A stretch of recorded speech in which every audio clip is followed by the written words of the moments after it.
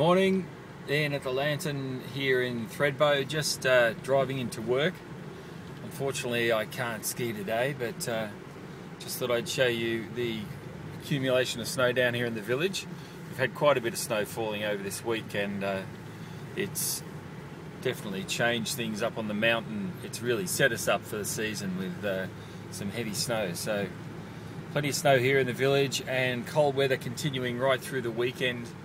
And I think maybe a couple of sunny days next week, so the school holidays are off to a flying start here in Thredbo. See you soon.